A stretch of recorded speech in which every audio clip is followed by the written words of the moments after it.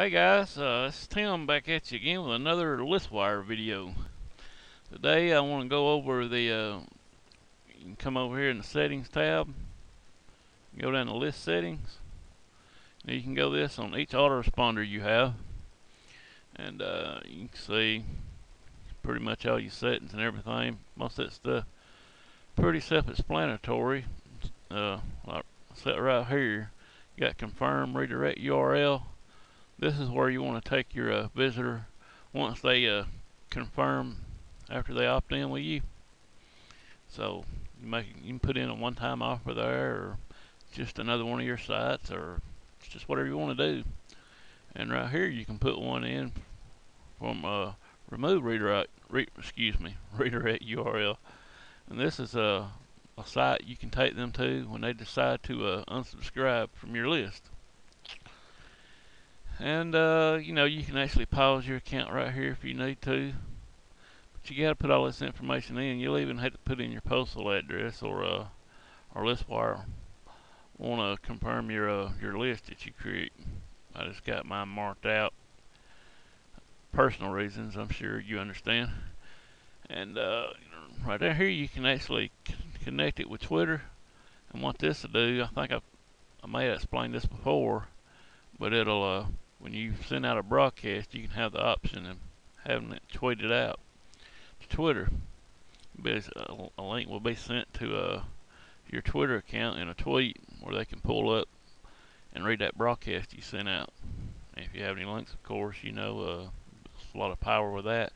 And same holds true with Facebook. Alright, I think that's enough on that.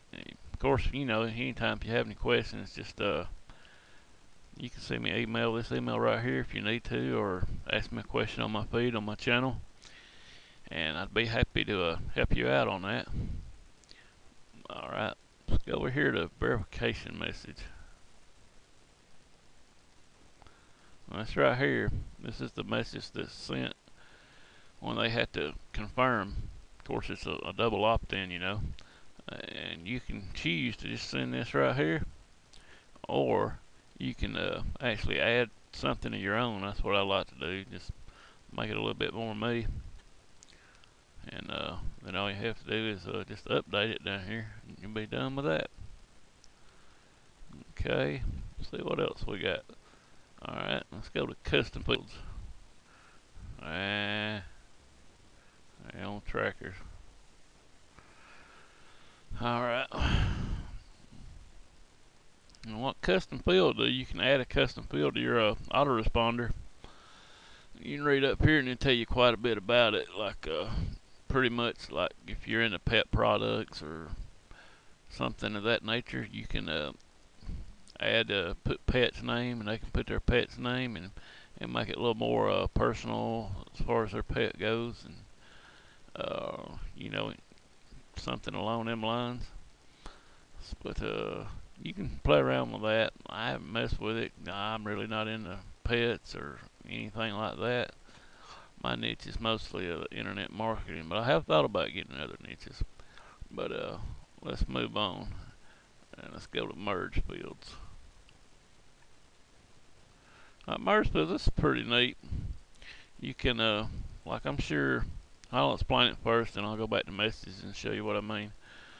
Like my company, there'll be a place where you have a drop-down menu when you're creating messages, and you can, like my company, whatever you fill in there, and you click my company to insert it in the email. That's what'll go in. It's becoming real handy for like contact info or signature files, your phone number if you want to add it in there, and websites if you want other websites to be inserted at the bottom of your email or anything like that. So you got URLs, and it's pretty neat. But you can play around with that, and like I say, if you have any questions, you can just let me know. I said I was going to explain that, like let's say the things are over here what you're going to write in, and that'd be what you pull down, and when you enter whatever text that you're just going to put in here, you put it in your email by clicking on my first name, my company, and so forth. Let's go to follow-up message real quick, and I'll show you what I mean.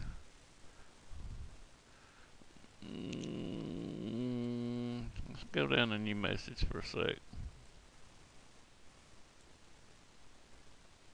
Yeah, here it is. Like prospects tags.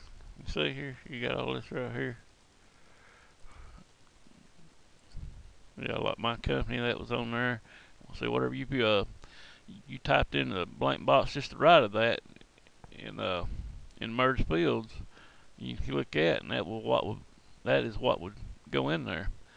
It's big time saver, most definite.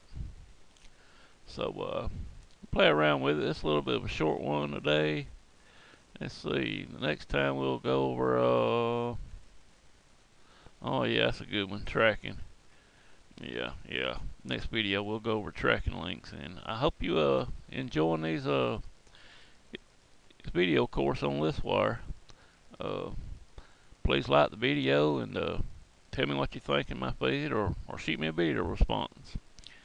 Alright then, until next time, this is Tim, always caring and sharing. Have a great one.